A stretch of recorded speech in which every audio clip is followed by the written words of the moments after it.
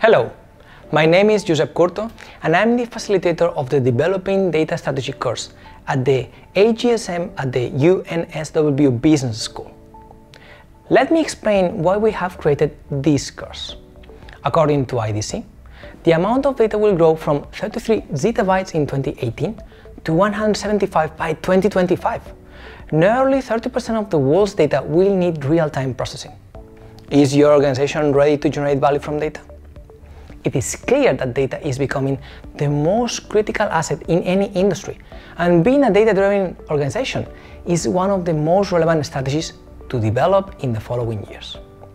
In this course, we will review three key aspects. The first one, how to become a data-driven organization.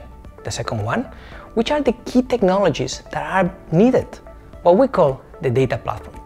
And the third one, how and why to include data ethics. The length of this course is 2 weeks. As facilitator, I have created the learning experience selecting the right content to increase our knowledge and learn actionable frameworks that will help us to ignite our data strategy. During the first week, we will learn the fundamentals. That means the key frameworks to assess our organization, which means maturity, capabilities, and data ethic canvas, and the data platform. We will work on a business case as well.